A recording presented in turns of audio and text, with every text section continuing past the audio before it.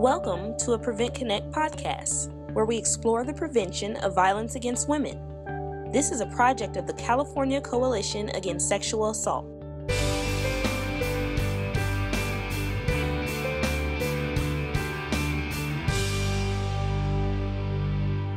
Hi. Okay. I did not expect us to have such a packed room, but we're going to run with it. So my name's Skye. I use any gender pronouns. Am I too loud or too quiet or anything? Good. Okay. So we have like 15 minutes of PowerPoint I'm going to run through pretty quickly. I want to make sure that we're on kind of a baseline about what we're doing today, because I realize there's probably a lot of people in the room who've never even heard of Pedagogy of the Oppressed. And then I have a warm-up activity and then a longer activity that we'll do for most of the workshop today. So really quickly, I work for the Multicultural Efforts to End Sexual Assault, which is a program that does primary prevention work with predominantly marginalized and underserved communities across Indiana. I work with an amazing supervisor named Kimber Nicoletti, who I feel like she knows everybody, so I feel like you all probably already know her. If not, she's doing 2 workshops at this conference. You should definitely meet her. She does incredible stuff.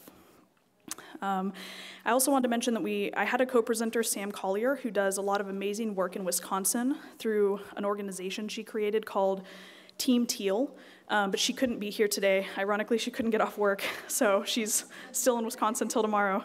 But she will be here if you want to meet her, and I have her contact information at the end of the PowerPoint. One last thing is there's a bunch of printed resources. Please feel free to take the rest of the resources if you didn't get some or anything, because it's less that I have to fly back to Indiana. And if you didn't get a jump drive, please feel free to get in contact with me, and I'm happy to send you everything and anything. Okay, so I'm going to start off just briefly explaining what is Pedagogy of the Oppressed and Theater of the Oppressed. So Pedagogy and Theater of the Oppressed are frameworks for doing different types of education. So what you need to know about Pedagogy of the Oppressed is that at its root, it talks about how to do anti-oppressive education. So the person who created this is Paulo Freire, and he talks about, for example, that education should be centered on multiply marginalized experiences.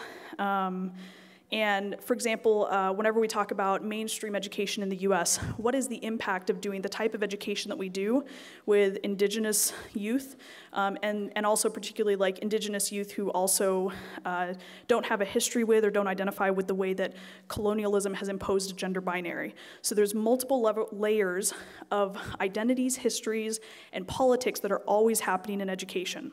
So Pedagogy of the Oppressed at its root says we need to talk about those things, and we need to actively work to dismantle the systems that result in harm towards people systemically and systematically. So in thinking about that, it also talks obviously about how learning is non-neutral, and a really good example of that that's happening right now in Texas is there's the Mexican American Heritage textbook that's trying to be passed, but it's like a very horrifying endeavor. And it's being passed as like a neutral and supportive type of learning and textbook, but obviously it's not written from the perspective of the people that it's written about, okay?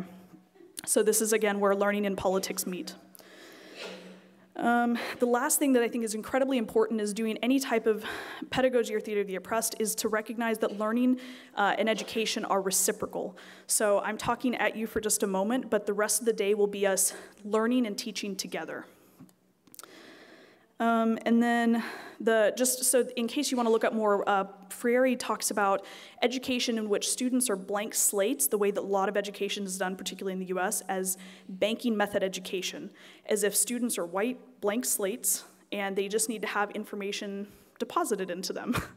But in reality, everyone comes to their education with their own experiences and histories and politics and everything else, okay? So Pedagogy of the Oppressed talks about the fact that we're not blank slates, we all contribute to our own education and contribute to teaching each other as well. So we're all student teachers.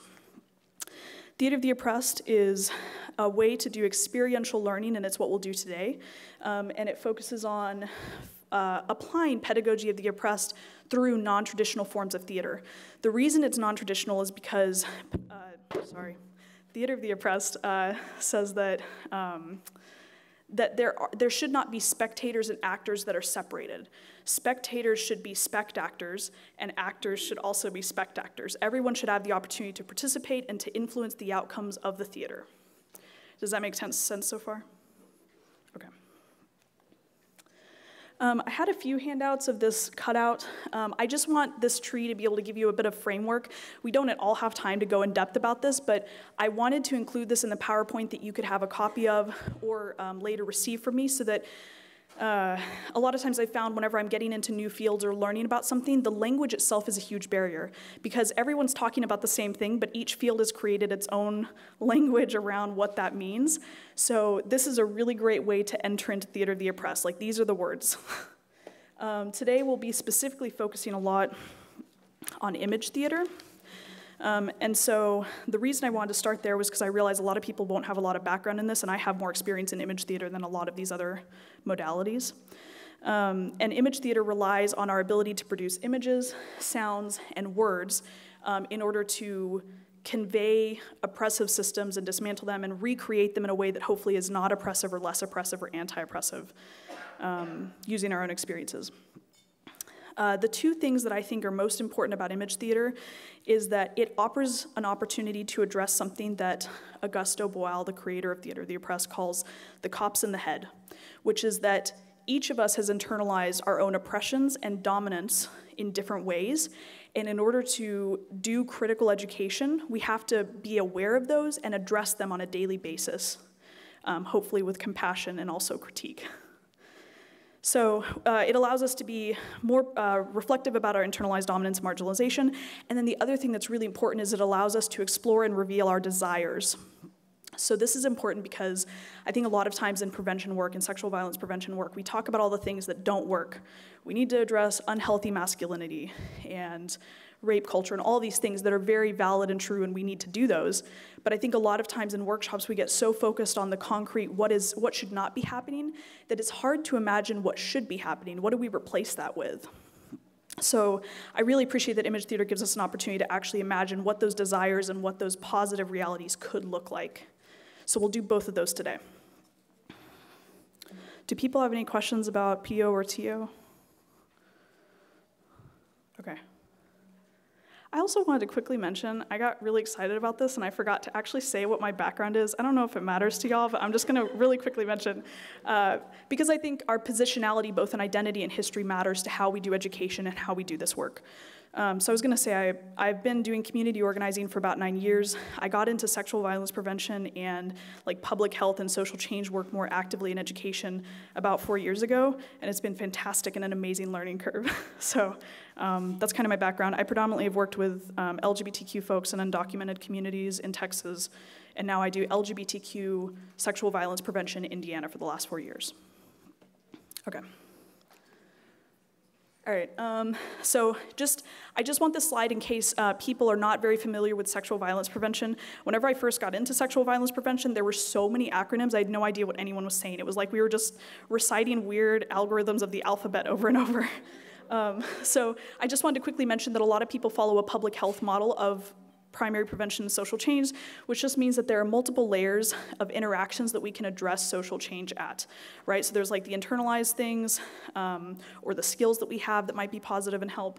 There's also the relationships we have that might contribute to healthier relationships or not. And then all of those also impact the way that we lead organizations and institutions. I know there's a very large problem now that is not new, that exists in sexual violence prevention, in which organizations do not operate in a way that is anti-violent themselves, even if they're doing anti-violent work. So I think it's really important to recognize that these layers are kind of arbitrary, but they also feed into each other.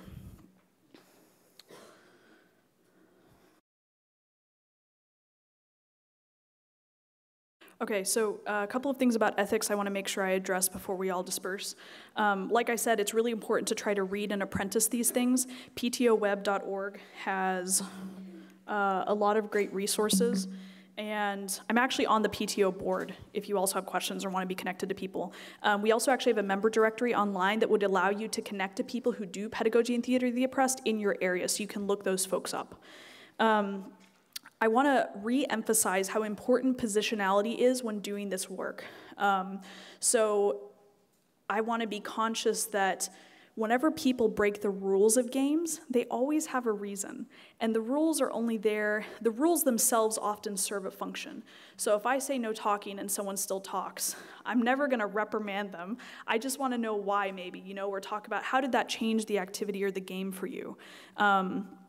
And so the way that I approach a lot of this, it's really important for me to be cognizant both of how am I experiencing oppression and privilege, but also how is that being conveyed to other people. An example of this is that I'm on the autism spectrum, and so the way that I communicate, I get told a lot I'm very articulate. I'm not saying that I am, but I get told that a lot. And what people don't see is the amount of effort I put into making sure that I can communicate in a way that people will understand. And so I don't come off as somebody necessarily with a learning disability or with other disabilities and injuries or whatever, right?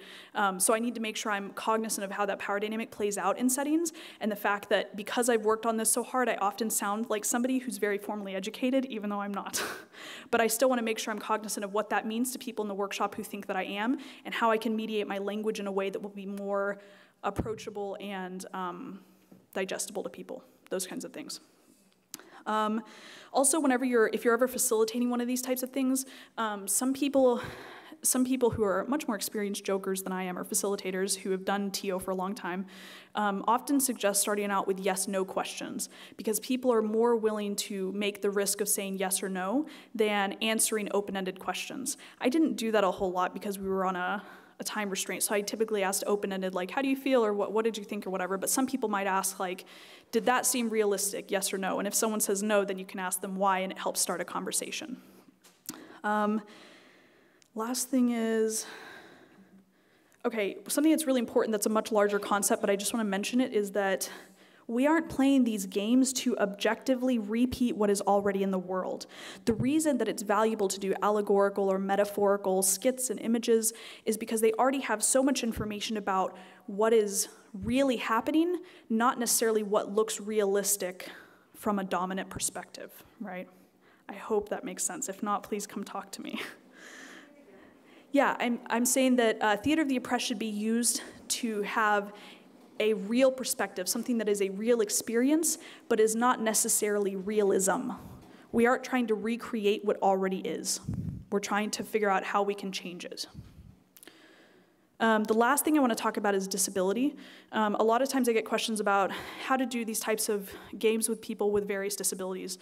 And obviously, it's a much longer question than I can answer right now, and I'm sure other people also have different viewpoints. A couple of things I wanted to mention, though, was that Boal talks about these games as being de-mechanizing. Our brains are mechanized to the way the system works. Like, when I come to this conference and present, I probably should have worn a button down, but I was like, no, I'm gonna wear a shirt that says, throw glitter, not shade. Like, I don't wanna go to conferences and be a part of making it hyper-professional and inaccessible for people, right? So I'm gonna wear a t-shirt.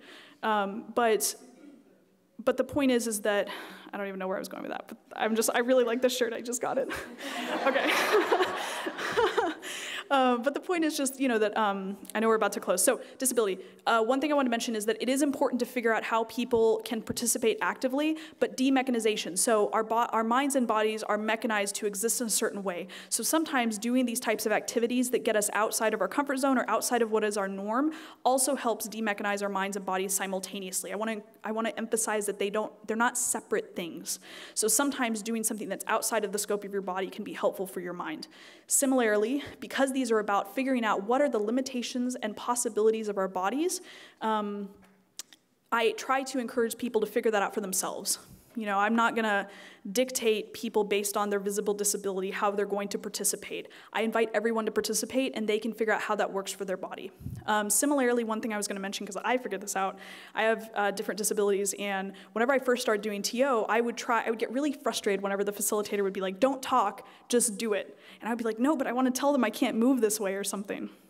And I figured out pretty quickly, whenever I started doing that it was really frustrating for me, because then it put the responsibility of my well-being on somebody else, and I didn't get to have control over that anymore. They were more concerned with how I could move than I was, So I think also there's a level of empowerment that happens in terms of disability in being able to control and choose how you move and work, and that being able to do that is also really helpful because it's helped me learn how to assert what I can and can't do, Yeah.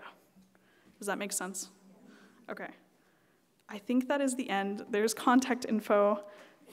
Thanks. Thank you for listening to this Prevent Connect podcast. Prevent Connect is a project of the California Coalition Against Sexual Assault, with funding from the Centers for Disease Control and Prevention. The views presented on Prevent Connect are not necessarily the views of the United States government, the CDC, or CalCASA. To learn more about Prevent Connect, visit www.preventconnect.org. For more information about CalCASA's mission, or to show your support, visit calcasa.org. That's CalCasa.org.